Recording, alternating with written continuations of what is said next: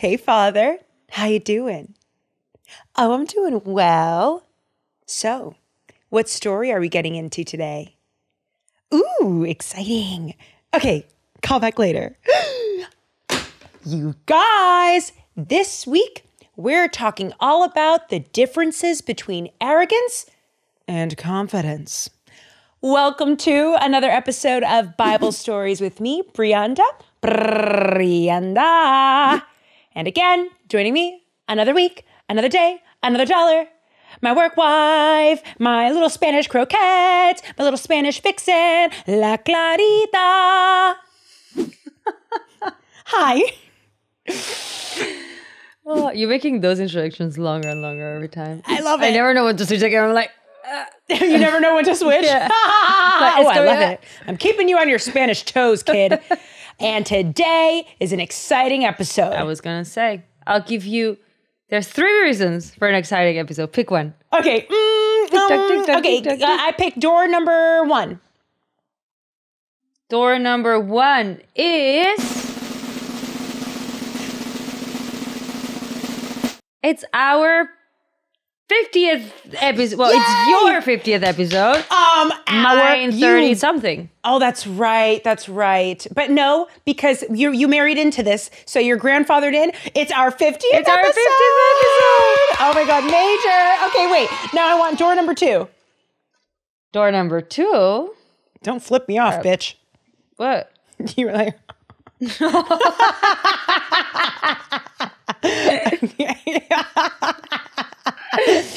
Okay. She's like, yeah, please. Not in front of Jesus, please.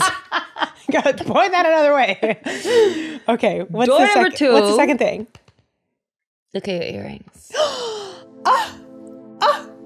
What is it? This week is the week of love. Ooh la la. Ooh, happy Valentine's Day, babes. Happy Valentine's. I mean, technically, when they hear this, it's not Valentine's Day, but Valentine's week. it's Valentine's week. I mean, commercially, we know every CVS is just like vomiting paper mache hearts and crap. But like the next day, everything's gonna be half off. Okay, wait. Oh, what's the third thing? Oh. I already know what it The is. third is the most special of them all. I beg to differ. It's my baby birthday. It's my birthday. Hi, guys. It's also my birthday. Wow. I feel like the listeners are stressed. There are a lot of things happening. There's a lot of things, yeah. Too many stimulants at the moment. Yeah, it's my birthday, and I'm turning 20 fine. 20 fine? 20 fine. I mean, yes. you are fine. Thank you. Yes, yes. It's my last year in my 20s. 29. That's right. Wow, 29. 29's a big one. It's the big departure. What do you mean the big departure? I mean, saying goodbye to the... No, 30s are the new 20s. You're just starting over again. You're good. What was your 29 like? Like, do you remember when you turned 29? Any other? Yeah, I do remember. It was late, actually. I remember. What'd you do for your 29? My best friend came from... So, my best friend, she used to live in London. Mm-hmm. But we used to, like, travel back and forth all the time to see each other. And she came for my birthday. And I'm pretty sure it was my 29th. Yeah. I was seeing somebody at the time that also was from outside the city. Mm-hmm. He also flew in. And then all my friends from Barcelona and those two, we went to like a beach town outside the city. And we did some water sports like jet skis and like the crazy banana and stuff. Yeah, I love that shit. And then at night we had dinner at one of my friends' house, which is something that we always used to do. Like, random dinners, like we all had, like we all lived by ourselves, so we just like pick a different spot every time. And then we just went to like the club where we always went to, like VIP section and everything. But Clara, and then what did the it next feel day, like to turn 29? It didn't feel like anything. Just Come like on, Clara. any other birthday. Really? Yeah. Oh, I'm like getting I was real actually emotional. looking forward to turn 30, to be honest. Me too. I am. I do. I'm ready to get there. Everyone always says that like their 30s are kind of like their 20s, but with more stability. both emotionally, I'm telling you, financially. the 30s are the new 20s. Think about it. Our parents' generation, for the most part, by their 20s, they already had to like start, having their stable job, children. Like that was the norm in society, like como ya un mami, un daddy, that's it. Our generation, we're now just finishing our whatever you studied, whatever career you started, whatever.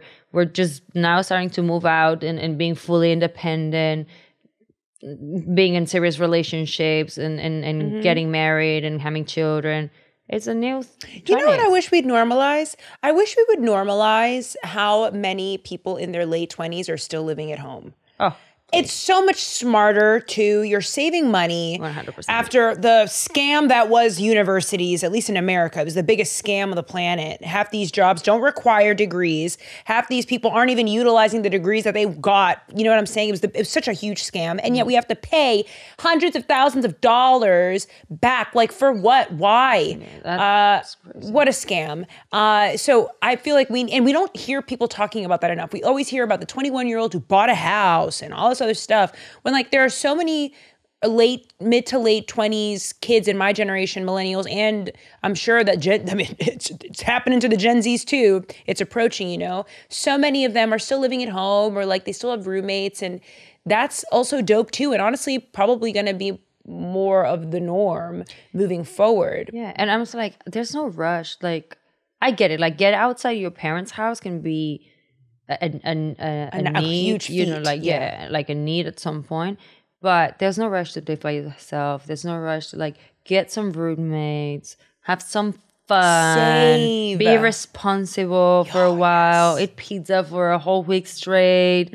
Just do that. Get it out the way.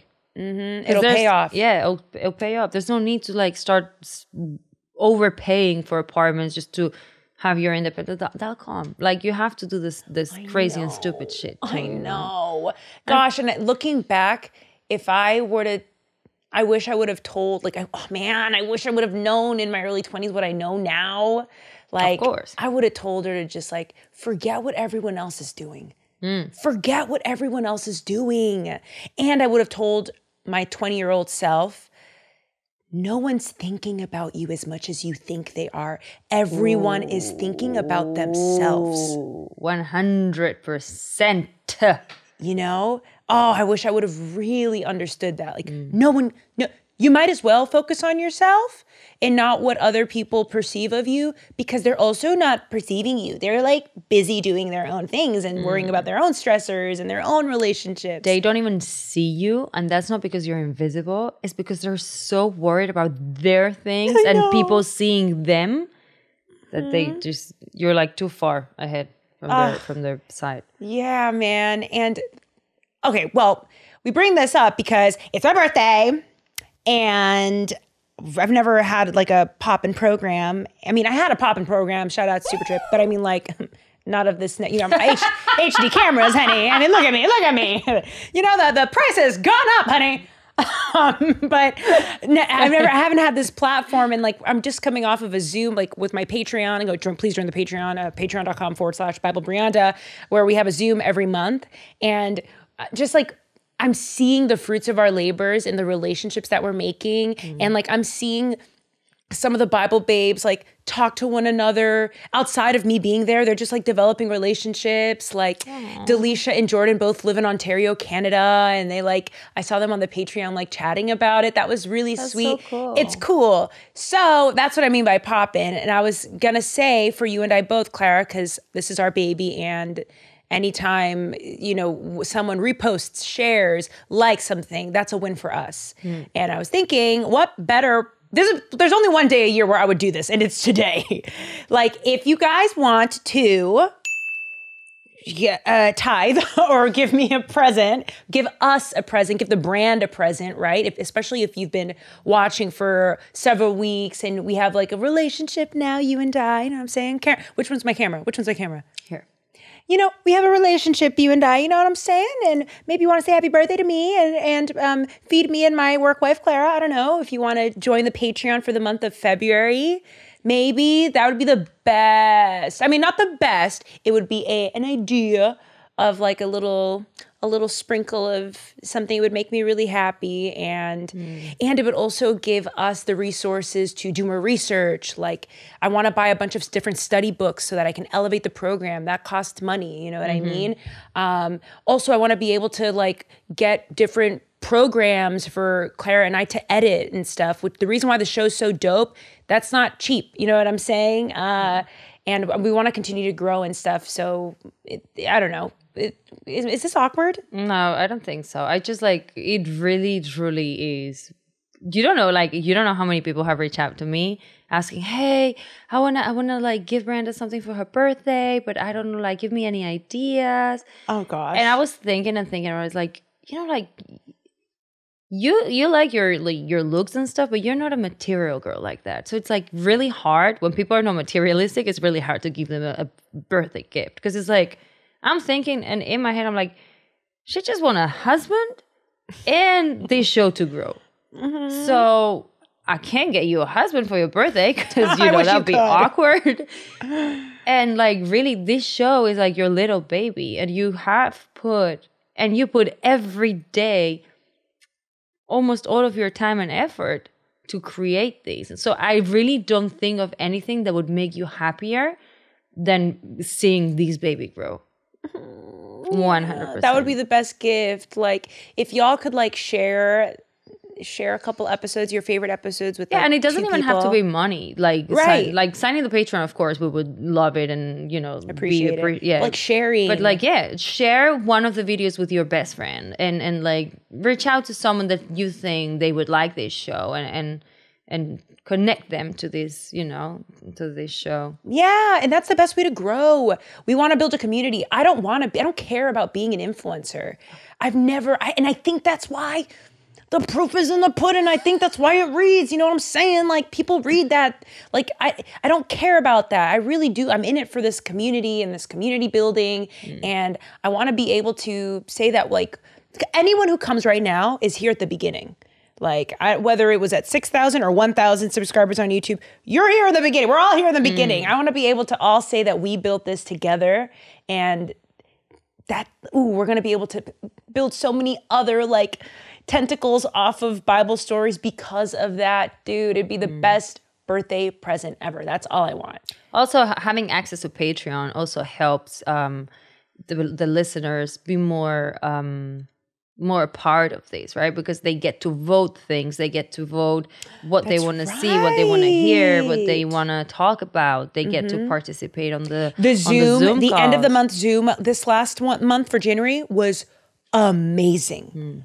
They were like, and it doubled up the numbers, right? There were more people there than ever. This last one, it was so exciting. I was thinking, like, what are we going to do when we hit 50? We're going to have 2 different Zooms or something, because I'm an introvert, and I think digitally I'm also an introvert. I can't handle like too many people talking at the same time. I just can't do it. I can't do it. So anywho, if you guys want, there's that. There's something else to say. I'm really awkward with birthdays. I don't celebrate them. I have all my closest friends keep texting me like, what are we doing? What are you going to do? And I always say, I don't do anything.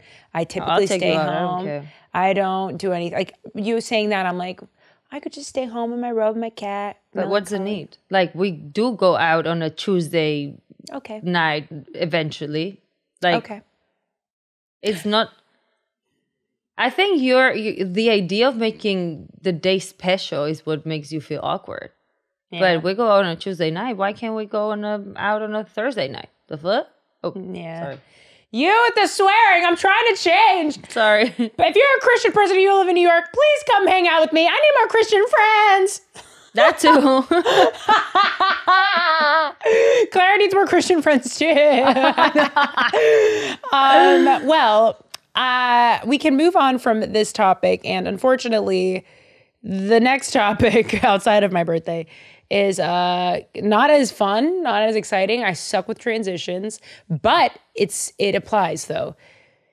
There was an essay that I read, I think last year, by a woman. Her name is Cheslie Kryst. And She wrote an article for Allure magazine about turning 30.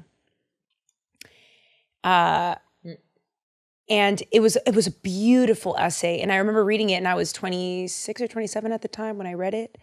And that's how I started following up on this girl. She was so dope. She was a beautiful pageant woman. She won Miss USA 2019. She was oh my gosh, I have to use different Tense. Different tenses. She was the oldest woman to win Miss USA at 28. She not only had a degree in business, she had a master's, and she was a lawyer. She got her master's and her law degree at the same time. She worked immediately following law school. She worked for free for like the first year, helping lower the sentences of inmates in prison for drug offenses. She was stunningly beautiful and smart and clever and just a vision. It's insane. I don't even take to people. Like I said, I don't want to be an influencer. I also don't take to influencers. The only influencer I have right now is Jesus Christ and Dolly Parton. You know what I'm saying? Like not in that order. Dolly's way after, obviously, Jesus first. I mean that. I'm being, every time you say Dolly Parton, it's just so funny. Anywho, because you do take it so seriously. I do. To me, I do. But I take Christ more seriously. I know you do. Yeah. I have to say we have that. A whole show. This is true. I would have another show for Dolly. Maybe that'll be my spinoff. The Bible and Dolly. wait, no, I'm trying to be serious. Sing the Bible. Sing the Bible. Go ahead, I'm trying to be serious. Okay, no, I'm sorry. I'm sorry. Yeah, this is actually serious. Oh, Lord, someone. Okay. Anywho, this woman, Cheslie Kryst, the week that we're recording this, this past weekend, she died by suicide.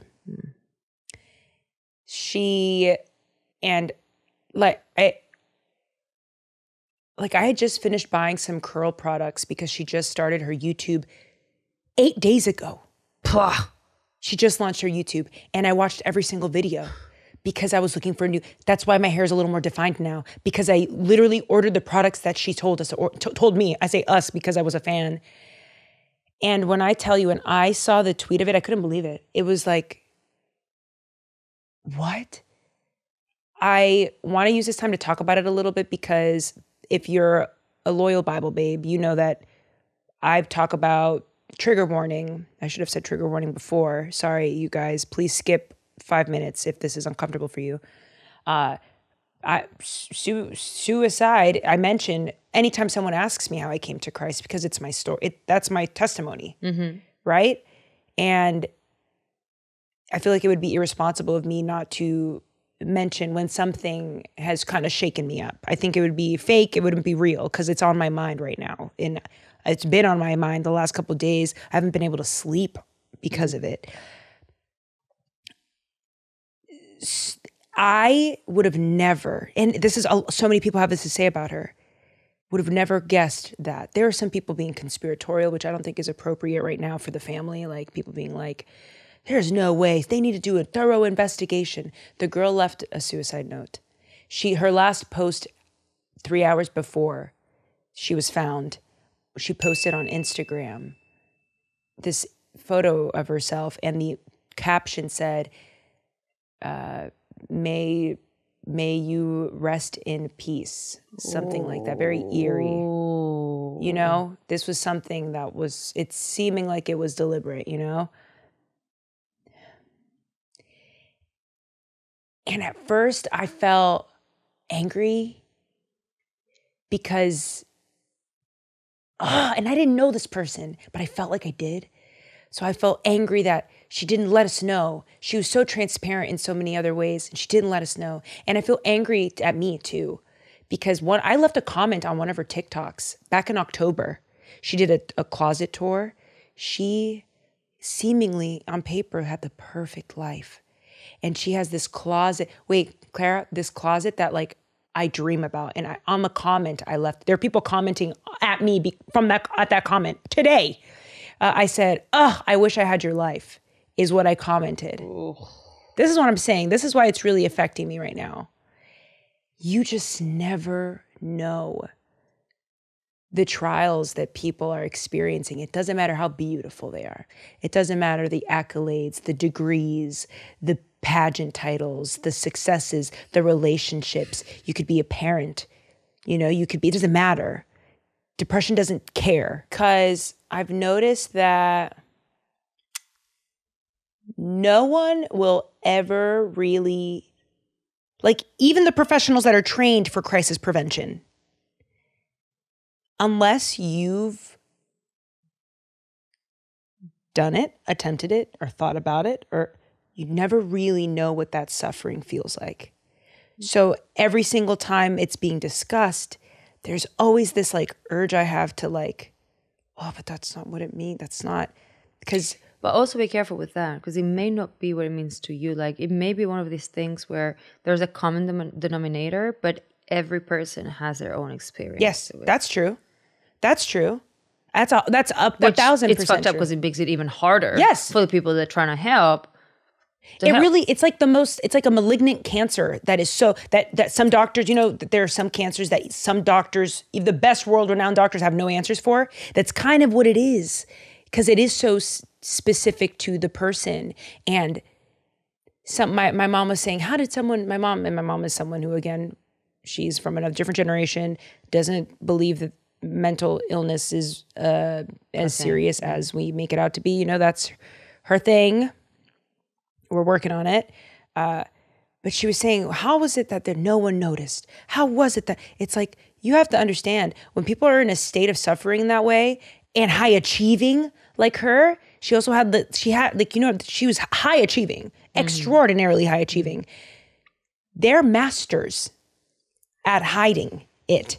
And not only that, also some people, they just don't want to see it, because to me, of course, I probably wouldn't catch it at the moment. Not probably, definitely wouldn't catch it at the moment. But now looking back, someone who's trying to keep their mind so busy all the time, you know how much free time do you have to have having a whole fucking public life, or influencer or whatever section, doing law, school, masters, pageant, beauty pageant, you barely have any free time. Yeah. Why is that? Yeah. Well, my condolences to the family. That's the thing that also, it affects the whole family, Oof, what they could possibly be going through. Please, Bible babes, let's shoot a prayer out to the Kryst family right now. I know this topic is tough, Bible babes. Thank you for allowing us the space to even discuss it. It's important for me to talk about the tough things, I know that this is especially difficult for some more than others. If you are someone is exhibiting, reclusiveness, or you've noticed a change in their behavior that, I don't know, you've just clocked, say something. Say something.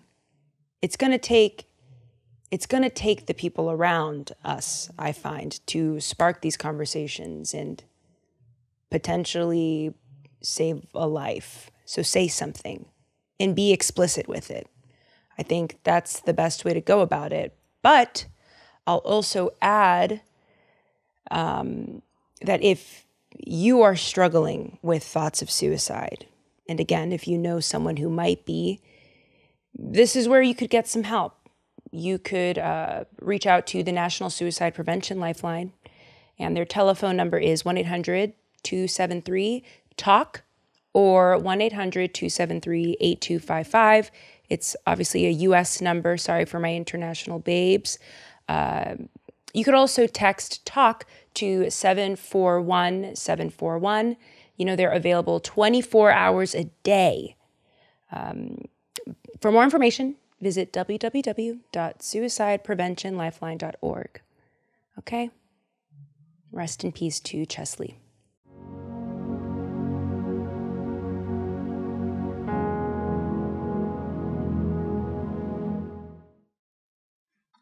I actually have a question for you. Right. Because I always see, people promoting, like you just did, like the helplines and stuff. As someone that has dealt with depression or suicidal thoughts, is that something you would do? No. That's why I said it really is for the other people. I wouldn't. Because that's what I thought. But that's also me, right? Like my I don't know. I feel like I've had suicidal ideation for a really long time, and it's almost so ingrained in me that it feels like if I'm in a state of suffering, it's too late. I'm not using that. The only time that it would work would be like it's a how can I say this? It's a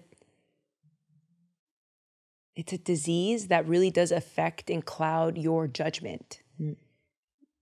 Like you're not thinking about anything else other than terminating the suffering. Like that, the best expression in this oh man, I'll link it below, guys. But the best analogy for it is when you're in the thick of it, when you're in that quicksand, it's like you're in a fire, in a burning building. When you're in the burning building, you're not thinking about lifelines. You're not thinking about mom. You're not thinking about your sister. You're not thinking about your daughter. You're not thinking about your friends. You're thinking about getting as far away from the fire as possible. So leaving the fire ends the suffering. That's what I'm going to do. There's no... Like, I was thinking, I can see... I wouldn't. A drug addict going to or calling to a helpline before I could see a person that suffers from depression or suicidal thoughts calling one of these like helplines. And like I said before, like that's just me, and that also may not be true. Like maybe I would. I also am a Christian now. It's different. Even dealing with my own little... I'll be honest with you. I haven't had a bad one since surrendering my life to Christ. I'm not going to say like I haven't had my throes of mania. I was just diagnosed with bipolar last month, or 2 months ago. But since giving my life to Christ, I now know my life is a gift. Say it. Don't stop yourself. I know. I know that my life is a gift, and it's like it feels like I'm so far removed from that, but like it feels so comforting to know that I have that Pokemon card to just throw whenever I'm in an emergency. And it works. It works. Like, I can't explain it. If I sound, I don't know who wants to, if this sounds brujeria for some, I don't care. But it works, and it saved my life, and I know it can save other people. A relationship with God saves us all. And I'm telling you, it saved me. It saved me. And I don't know how crass this is going to sound, but the devil got one this last weekend. The devil won one. Like, and she was a believer in God. Her caption said it, but maybe she was in a season where the intimacy wasn't there. It's the only way that makes sense. But there are a lot of cases of pastors taking their lives, and a lot of, you know what I'm saying? The disease, what I was saying, the disease doesn't care. But when you're, I don't know, man. I don't have the answers. I don't know what to say. I don't know. All I know is that since I've surrendered my life to Christ, since I've been delivered, I don't have those thoughts anymore. And that's real. I'm not a spokesperson for anything, clearly. I swear I'm not wearing a bra right now. I'm not, you know what I'm saying? Like, I don't have anything to sell. It's just, it is what it is. I have something to live for now. I have someone that knows me and sees me so intimately. I tell Jesus everything. Jesus is my lawyer to God. He's my middleman to God. The Son is someone that I look as the ultimate form of perfection. I want to make him proud. I want to mimic him. He's like my big brother. Like, I know that those thoughts would disappoint him. I don't want to disappoint him. Disappointing him is more suffering than the suffering that depression brings me. The thought of Jesus being disappointed in me is more harrowing than ending my life, than the thoughts of wanting to. Wow. You know? Wow. And that's true. Yeah. The real lifeline is Jesus. I said it. Yeah, I said it. I know a lot of people are going to have issues with that, but I don't care, unfortunately, about what other people say. I only care about what one essence has to say about me. And I will say, even though I don't think I would have used the National Prevention, the Crisis Prevention Hotlines, there are others as well that really work for some people. I've volunteered at a hotline before. Like they do get calls, you know, and they do work. Sure they do work for some people. And even if it takes one moment of having someone distract you or something, that's a win. That's enough. So a combination of both, like a relationship with God, a relationship that fulfills you, something, anything in tandem with these resources, that's gold. That's gold. Oh man, I'm getting a hive. Okay, I'm getting a hive, but it's a tough, uncomfortable conversation to have, and it breaks my heart because life is such a gift. Life with Christ is so joyous. It gives me something to live for. I have you guys, and also none of what you see is actually real. Like, I'm wearing lashes and it looks cute and it looks pretty. Like, my life right now is not that great. Right now, specifically. I don't want to sound like a bummer or whatever, but I have a feeling that I'm not alone with other personalities here. We don't know what people are going through. It's not as cute as it seems. It's an uphill climb for a lot of us. I mean, we just had a clear example, right? Someone that had bigger cloud, bigger, I don't know, like career, bigger whatever, and still.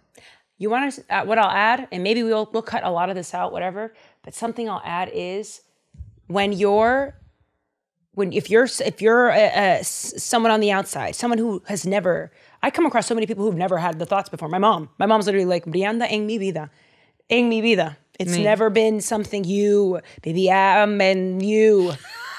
It doesn't matter. It doesn't matter.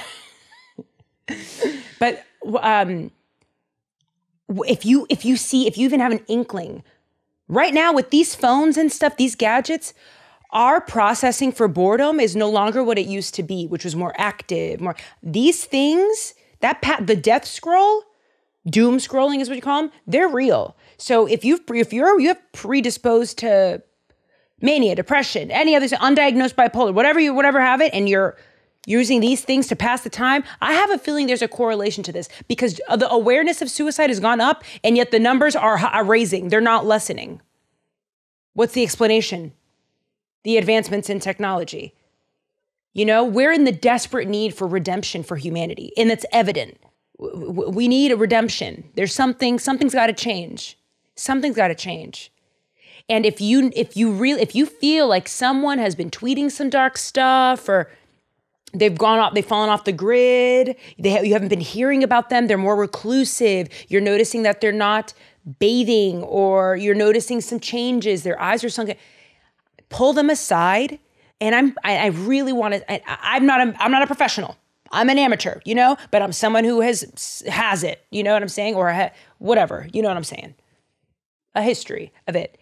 Pull them aside and ask them, hey, are you currently, you know, experiencing thoughts of suicide at all? Like from time to time? Just say it. Don't beat around the bush. Say it. Say it. If you catch the devil off guard, you'll catch something, and then you press. And if they get defensive, if whatever, hey man, you're coming from a place of love and care at the end of the day, you know? And who knows, maybe that little press could give them a day or two, you know what I'm saying? Or another week or a month, you know? Or maybe it'll catch them off guard so much that one day they can be like, hey man, actually I am going through a hard time. Yeah. That's all I got. That's the only advice I can say. Be specific. Be in there, say it. Don't beat around the bush, just say it. Yeah, I was gonna say, thinking like hearing you talk and all of that, I was just thinking, don't try to make them comfortable. Yeah, no. Don't look out for them, because if they're lying about not being happy, let's not put it on the spot, let's not do that, because it's gonna feel like they need to get out of that and get out of the comfort zone. If they say, no, I want to stay home, I want to stay, show up, go there. All right, that's it, we're going out for your birthday. Oh gosh. Boom. No. I already said to you that I would go, Clara. That's it. Ugh. My poor, can we bring my cat 100% to the restaurant? Yep. Anyhow, this is so dark. Let's get into the story. Yep. This week, we are diving back into the book of 2 Kings, chapter 15, and we're also going to splice in 2 Chronicles, chapter 26. I repeat, guys, the reason why I do this, I know it may be confusing for some, but the reason why I do this is because they tell the same story from a different POV. 2 different prophets wrote the books. I had someone recently type in or write into us saying that, Brie, I wish you would do like stories that you like the more popular stories that you feel confident in, and then just like sum it up and then maybe sprinkle in some scripture. And I said, that's really fun. It's really exciting that you think that way and that you've pitched that idea. You know, I love that the Bible Babes want to, you know, tailor make the show to their liking. But unfortunately, that's not what I started out doing. I want to finish this podcast show, which we know is going to see an end somewhere around 2023, the way I started it, which was dissecting the Bible and reading the Bible in chronological order, more specifically in the chronological order in which it was written. So if you are confused by it some episodes, there are a number of reasons. I'll take part accountability. I think sometimes I bite off more than I can chew, and sometimes my points are a little unclear. I'll take some percentage of that. But another percentage is you're not reading the Bible as well. You're just watching me. I think that the best way to consume Bible stories with Brianda is to read the Bible and the chapters and the verses that we discuss. Every week, the book that we're dissecting is going to be found in the description box of the podcast if you're an audio listener, or the YouTube if you're a YouTube watcher. Just FYI. Okay? So this week specifically is the best example as to why we're doing Kings and Chronicles at the same time. And now we're going to dive in with a little bit of a recap, which I'm going to keep short because you could just watch the episode, okay? You could watch episode 47 to get a recap of what we're going to discuss today. So where we left off is King Amaziah in Judah has just died at the hands of Joash in the north. Remember the whole thing about Amaziah hired 100,000 soldiers and then he canceled them. He was like, actually, never mind. I changed my mind because the man of God told me not to, blah, blah, blah, blah. And then they left. And then they got pissed because they had their time wasted. And then they went back to Judah and killed 3,000 people. But the reason why they wanted the 100,000 people was so that they could fight the Edomites. And then they fought the Edomites. And then the Lord actually gave Judah a victory. So Amaziah got really cocky. I love how I said I wasn't going to do a rundown, but I am. So then Amaziah got really, really cocky and sent Joash a letter being like, hey, yo, let's meet up. And then he was like, are you trying to fight me? And then he thought he was going to fight him. So Israel was bigger, larger, stronger, more evil. You already know this. And so they end up taking King Amaziah captive. And then Amaziah escapes, and then they find him, and then they kill him. Copy? You may breathe now. Okay. So, after Amaziah died, his son, Azariah, takes the throne in the southern kingdom of Judah. And then when Joash died, his son, Jeroboam the second, JJ the second, takes the kingdom up in the north. Capiche? Capiche. In these specific chapters, we find out that JJ the second dies, and his son Zechariah takes over in the northern kingdom of Israel. But most of this episode is going to be telling the story of King Azariah, like we said, King Amaziah's son. In these readings, he has two names. It's another one of those things. I'm sorry, guys. Sorry about it. So in 2 Kings, Azariah is known as Azariah, and in Chronicles, he's known as Uzziah. You're probably wondering why. Why do they have two different names? That's a good question. But I did some research, and they mean different things. Like I said, some people say that one was his government name, and the other one was his like Instagram name. Like, you know what I mean? Like, what was his? Dude, I was so into this story. Sorry. Like, believing every single word. But I mean, sort of. I mean, I know it's true, but that Instagram just like. Sorry. The Instagram for biblical times. Boom. So Azariah, the Hebrew name Azariah means the Lord is my helper. Oh, the Lord is my helper. And then Uzziah is the Lord. My strength is the Lord. Could you confirm that for me, Clara? How'd you spell those names? Azari. His two names actually have different meanings. Azariah means the Lord is my helper, or the Lord helps me, etc., etc. Uzziah means my strength is the Lord, or the Lord is my strength. I think that's kind of cool. And like I said, at the end of this episode, I'm going to explain exactly why the story of Azariah is a perfect example as to why we are to read both of the books. It's going to make sense in the end, guys. And I think it has a little bit to do with the different names as well. Ooh, the Bible is so cool. Ooh. So let's zoom in on Azariah's reign in Judah. I say we switch it up. Let's open the show with some scripture, yeah? We're going to go to 2 Kings chapter 15, verses 1-4. In the 27th year of Jeroboam, JJ II, king of Israel, Azariah, the son of Amaziah, king of Judah, began to reign. He was 16 years old when he began to reign, and he reigned 52 years in Jerusalem. And he did what was right in the eyes of the Lord, according to all that his father Amaziah had done. Nevertheless, the high places were not taken away. The people still sacrificed and made offerings on high places. But before we get to the last half of that, we saw it. They said that he did a good job, okay? Especially the beginning. He had some humble beginnings. And the people of Judah loved him. He reestablished the city of Eloth to Judah, which they had previously lost. He had built up like a new army. He built, country morale. He did a really good job. And I want to take it even further. I want to examine the goodness that he had, especially in Azariah's first half of his reign. Now we're going to go to 2 Chronicles. 2 Chronicles chapter 26 is a huge highlight reel for King Azariah, or Uzziah. Okay, we're going to go to 2 Chronicles chapter 26, verses 4-8 to talk about more of his humble beginnings, where he was actually thriving.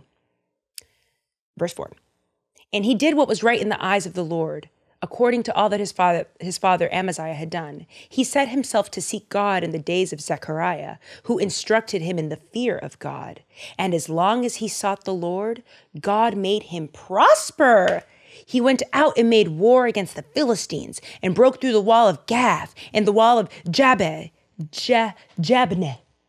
and the wall of Ashdod. And he built cities in the territory of Ashdod and elsewhere among the Philistines. God helped him against the Philistines and against the Arabians and lived in Gerbal and against the Munites. You guys, these are all very amazing things. The Ammonites paid tribute to Uzziah, and his fame spread even to the border of Egypt, for he became very strong. Hi, Tanchi. You guys. Not a who, not a what, nothing can get in the way of you and your blessings when God is backing you, baby. Like, that is what that means. No matter what, no enemy nation, no enemy sensation, no enemy, no depression, no nothing, can stand a chance against the Lord. Period. Ooh, how empowering is that feeling? And that's what it feels like when you read all of those accomplishments. I mean, at this point, Azariah was so high achieving. Dude, this guy became the Steve Jobs of his time. He created a whole new computer software for biblical times. No, I mean it. You laugh, but Azariah even invented new war towers, a new way to battle. Oh. He created ways to give soldiers armor to fight. That's why he started getting all these wins, because of this. He revolutionized, reindustrialized war. Wow. And I'm telling you, he was major. Here we have 2 Chronicles chapter 26, verses 14 to 15. And Uzziah prepared for all the army shields, spears, helmets, coats of mail, bows, and stones for slinging. In Jerusalem, he made machines invented by skillful men to be on the towers and the corners to shoot arrows and great stones, and his fame spread far, etc., etc., etc. Even Egyptians knew about Azariah and everything that he did. Wow. He was on billboards. He got more clout than Rihanna's pregnancy photos. Is this landing? Do you guys understand what I'm saying here?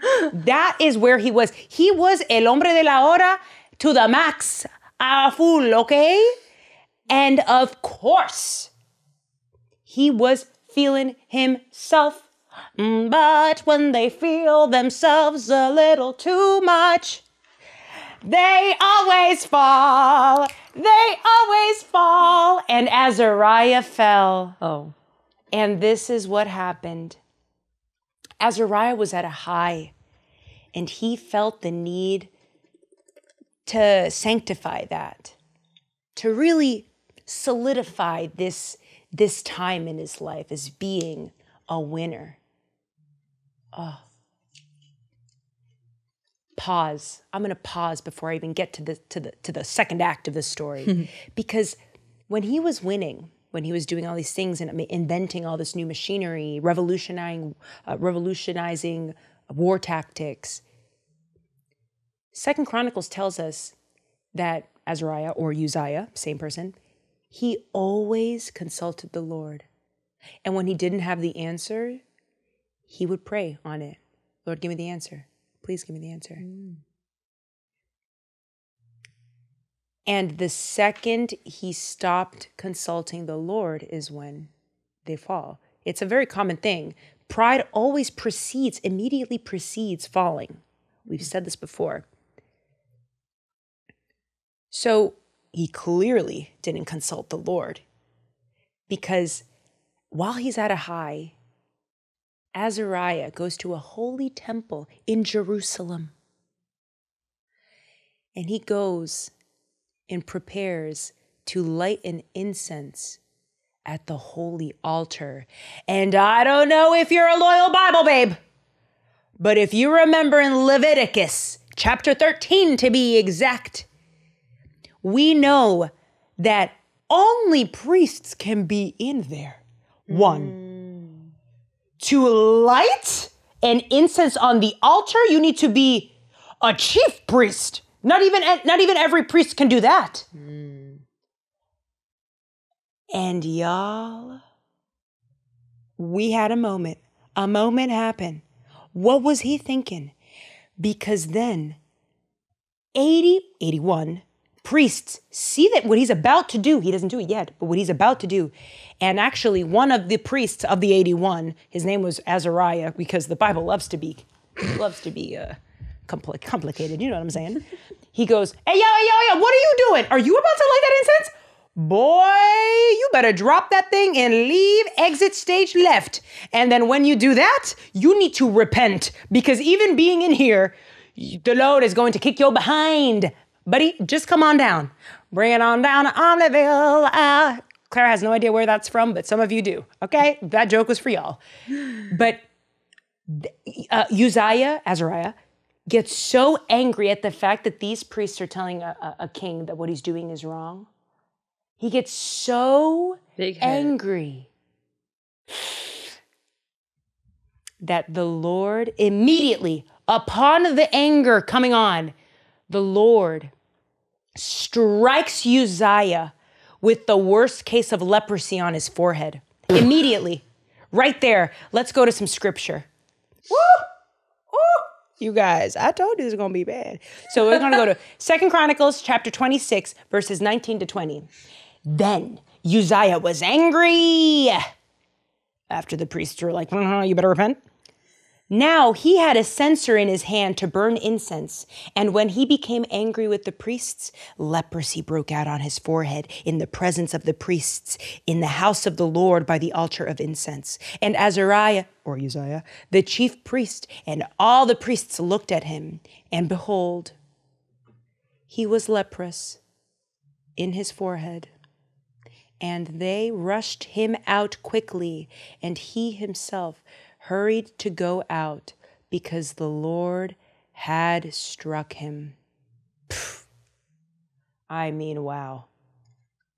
What could we do? Oh, wow. Thank you for Googling leprosy that I can see on the screen, Clara. Ew. But also... because I was thinking... What? Please don't take this wrong. But I was thinking, they keep bringing this like instant leprosy on the Bible. Could it be hives? I was trying to look what leprosy looked like. Could it be like an extreme hive or something? Like a stressed hive? It's leprosy. Okay. It's leprosy. It is what the text says, babes.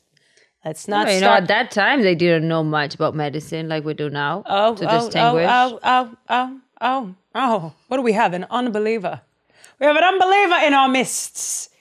It is what it says it is. If it was a hive, it would have said hive. In fact, there's a verse in the Bible. Or rush, like... No. They reference rashes. Oh, okay. They reference, where is it coming? Was it in Ruth?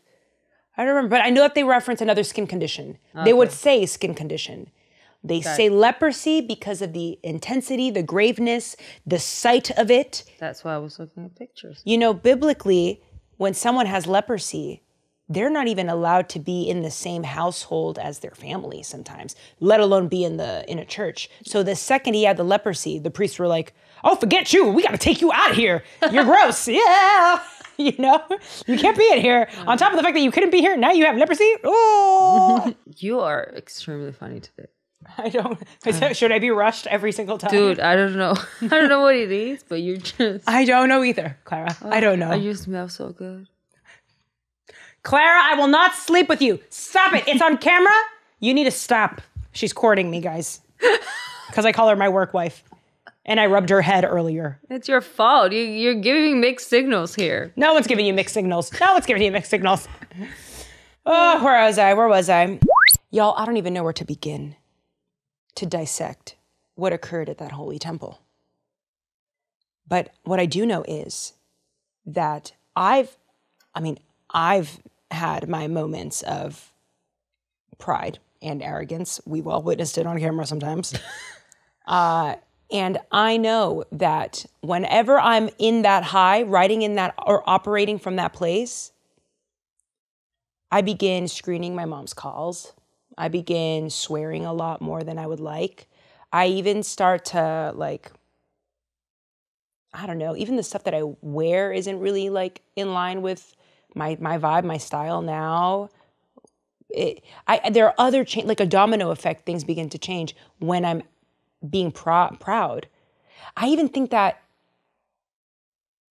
my eyes look different. I present something different.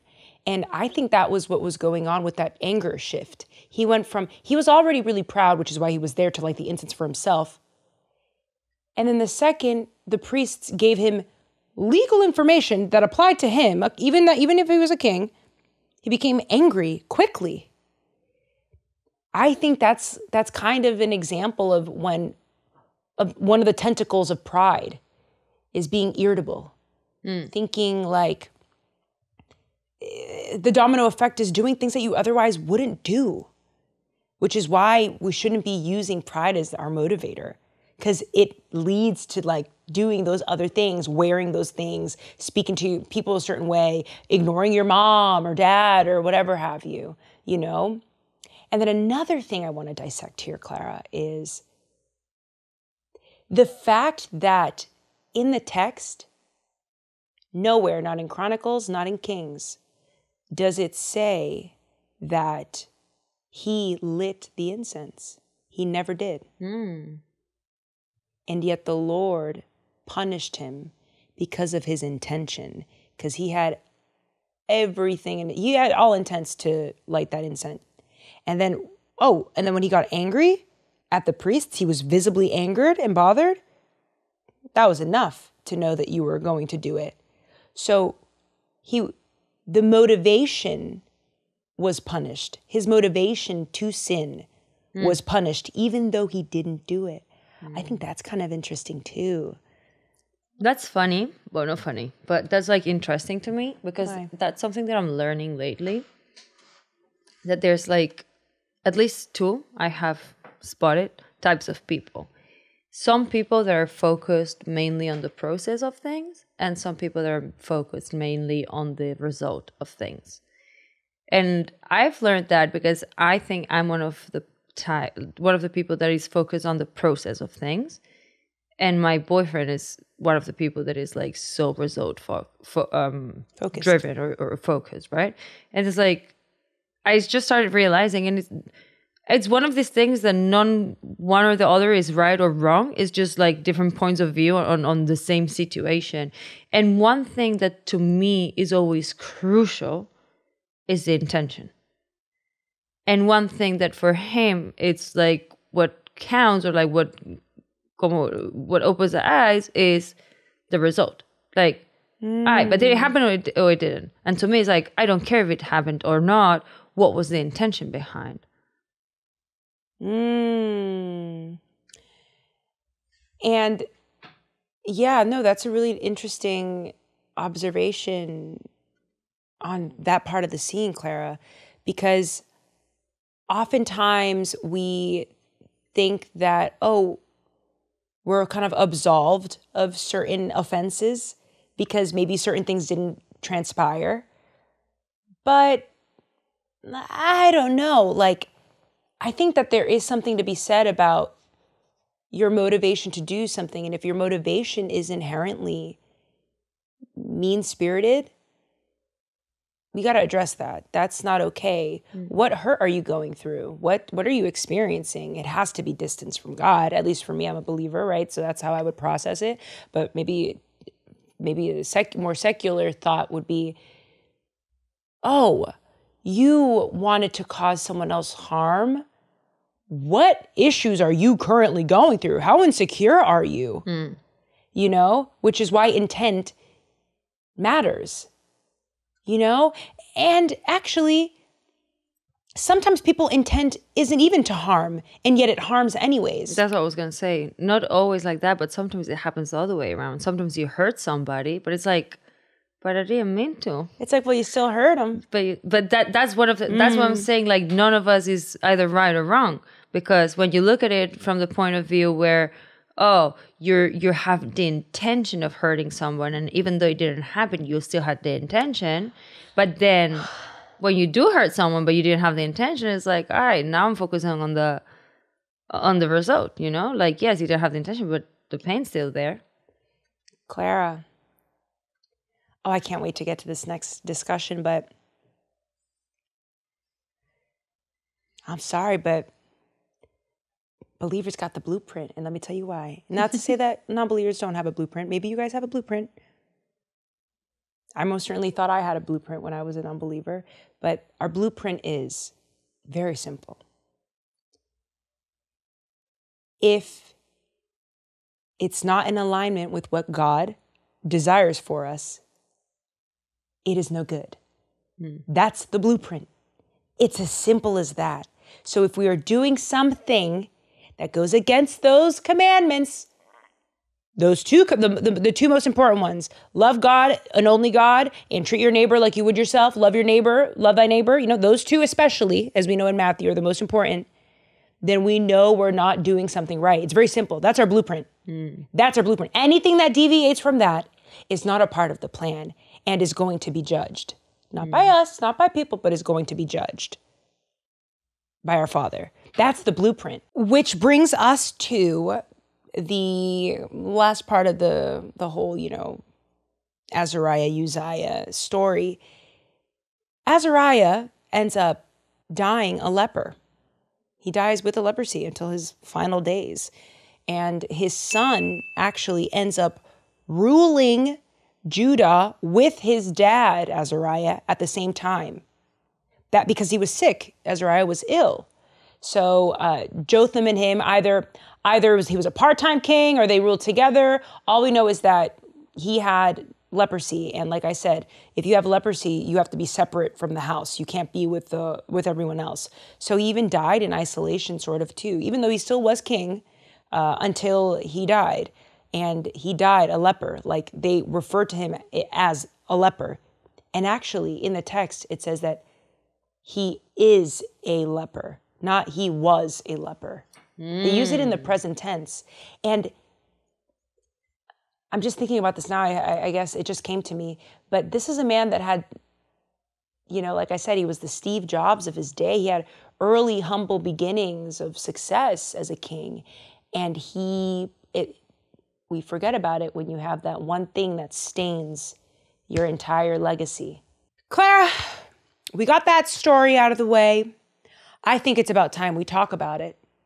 Let's give the people what they came here for. What's the difference between someone who exhibits attributes of competence and someone who is just plain old arrogant, like Azariah, Uzziah? I think I have the response. Hit me. And I think you just said you just said it not long ago. What you said was rule number 2 of Christians, Bible, whatever. Mm-hmm. Treat your neighbor or your brother as... Love thy neighbor, treat your neighbor like you would yourself. Exactly. I think that's the answer to it.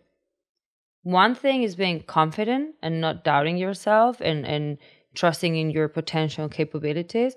But then when you cross the line and you use that to harm other people or to not see how, that can affect other people, that's when it becomes arrogant. When you go first and like the means justify the... What was it? ¿Cómo se dice eso? I have no idea, babe. Machiavelli. Machiavelli? Yeah.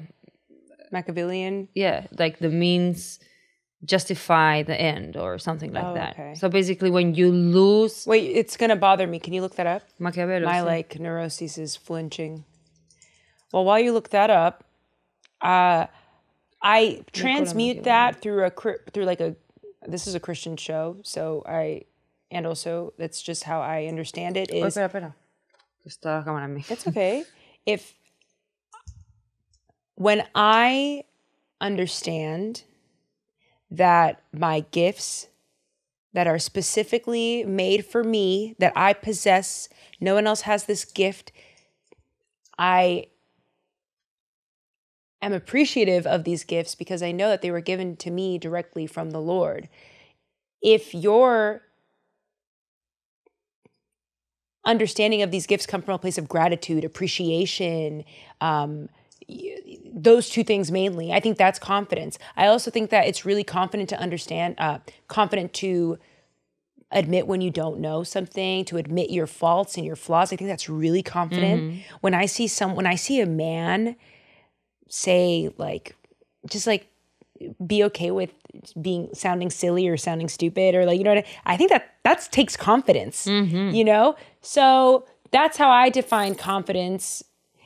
Now, the reason why I really know that is confidence is because arrogance is when you view these gifts, which may very well be there, may very well be true, but you view these gifts in a way that allows you to be malicious towards other people. You view yourself as superior to other people. You view yourself as more important than other people because you have these gifts and have acquired such things. That is arrogance. A confident person doesn't exhibit those traits. You can be confident and have the world and have abundance and have prosperity and not be that way, not be self-indulgent, not have the superiority complex. A confident person doesn't need to bring others down. An arrogant person needs to prove that he's above everyone. Bingo. Bingo. You nailed it right there. And what I was looking up is the end justifies the means. That's what Machiavelli said. The end who was justifies. Machiavelli? Niccolo Machiavelli. He was a huge, I think he was like a war person. ¿Cómo se llama? Un captain. No, ¿cómo se llama? A general? I think he was, yeah. Could you give the Bible babes a brief little... Niccolo Machiavelli was an Italian... Oh, actually, no. Shit. Hit us. Let us know, because I know some of the Bible babes are interested. Italian diplomat, author, philosopher, and historian who lived during the Renaissance times. He was like, that's the thing. He was best known for his political treason. Treatise.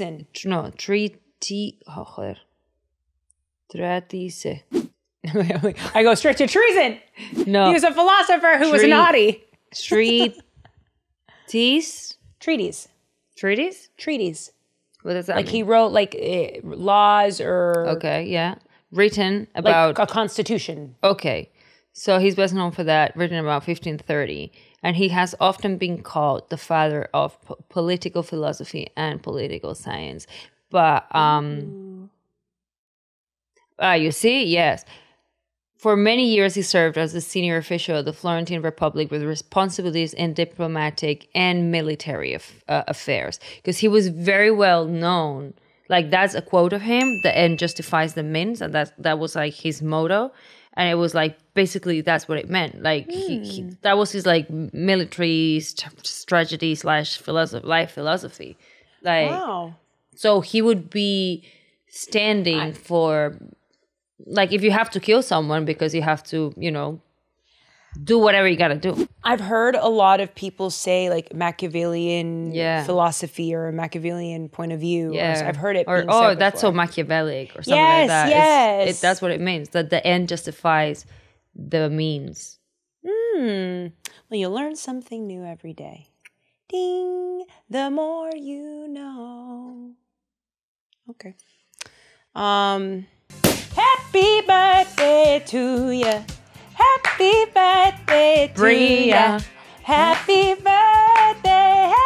birthday to you. Do you think that Stevie Wonder's blind? Machiavelli this, Machiavelli that. Whatever. To bring it back to the story, Uzziah exhibited more confidence in the first half of his reign when he would consult with the Lord and consult with his people. And, he was building technologies that was for the betterment of the whole of the people, of the public. What a confidence. He displayed acts of confidence in that time. With age, though, he became more proud. It was less motivated by the people, by God. He was more motivated by himself. And proved to be arrogant. So there's a flip there. That's the difference between confident and arrogant. I want to do the opposite. The older I get, I want to be more confident. I want to be more confident in the Lord. Moral of the story is, arrogance isn't holy. Period. No matter how often you see people flexing on social media, in music, in movies, listen, that ish ain't real life. When we honor our arrogance instead of letting our confidence be rooted in the Lord, rooted in something more important, our fall is almost inevitable. I mean, look what happened when the Lord struck Azariah, aka Uzziah, with leprosy. He was so proud of all of his recent achievements that he tried to light an incense to himself in a holy temple. Not only was it a sin for him to be in there, it was a super duper sin for him to even think about lighting an incense on the altar of a holy temple. The audacity, the arrogance. But the Lord is always 10 steps ahead. Our Father doesn't even give him the chance to light the incense. He punishes him before he even gets the chance. Now, If it's one thing that the Lord is, aside from being holy, faithful, and efficient, it's that he is merciful. Even in dishing out Azariah's punishment, he doesn't kill him. And he even allows him to continue ruling alongside his son Jotham, leprosy and all.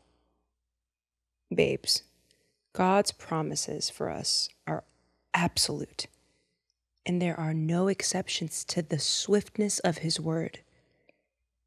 So even if you think you're flying high and can't be touched, even if you think God isn't being attentive this season, or that it'll be fine, you'll change next week, rest assured, your lesson is going to come in due time. If we submit our will and our innermost desires to God, he can use them for his purpose and grant you blessings beyond your wildest imagination. In any case, just don't get caught on the wrong side of his word. You heard? Ooh! Ooh, hey, Father! How'd I do? Oh, I'm so glad. So, what'd you get me for my birthday? Yeah, I know you gave me the gift of life. Yes, I understand, Father God. Yeah, okay. I'm fine, thank you. I'm very happy. We'll catch you next week, guys.